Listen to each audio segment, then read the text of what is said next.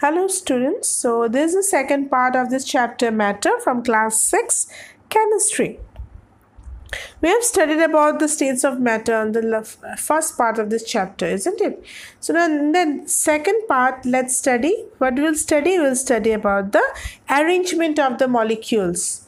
So as matter exists in three states, solid, liquid, gas, so they have some arrangement of the molecules. How the molecules in the solids, how the molecules of the liquids and gases were distributed. Let's see one by one, okay? Let's get started. Molecules in solids. So molecules in solids are closely packed, one after one. And that means they had a very good bonding between them.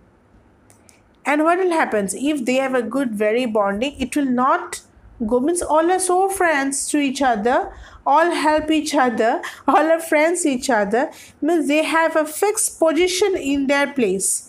So they're almost fixed and they will retain their shape and have a very fixed volume.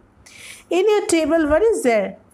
Your laptop, your mobile phone, your pencil box, your pencil, your pen, your book, your copy, all are what? Solids. And whatever molecules are there inside it, they are very closely packed. Okay. Next, we will go to molecules in the liquids. So molecules or liquids are not so closely packed. Means there inside them some enemies are also there. Okay. In the liquids, what happened? Within the molecules, they are not so friendly to each other. Okay, they are jealous of each other, each one of each other, the molecules. I'm just kidding, okay, students? So, here the liquids will change their shape, but they have their own volume. Like a glass of milk, okay, like your milkman came to your house, he has given 1 liter of milk. Okay, he has taken one cylindrical vessel, he had taken 1 liter milk and it is given to in your pan. So that pan is about 2 liters. Okay, as he has given 1 liter there, so it will be what? Half of the pan, isn't it? So the same volume will be there, but it will change their shape. Okay, so there is a arrangement of molecules in the liquid. Next, in gases, what we will study?